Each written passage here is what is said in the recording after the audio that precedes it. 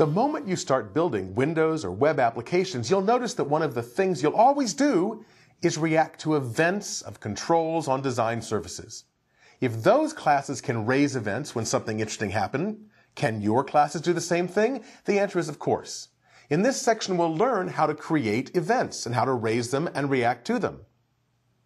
When you dig a little bit deeper, you'll notice that events are really just callbacks, that is, instances of delegate types that the .NET Framework calls when you tell them to.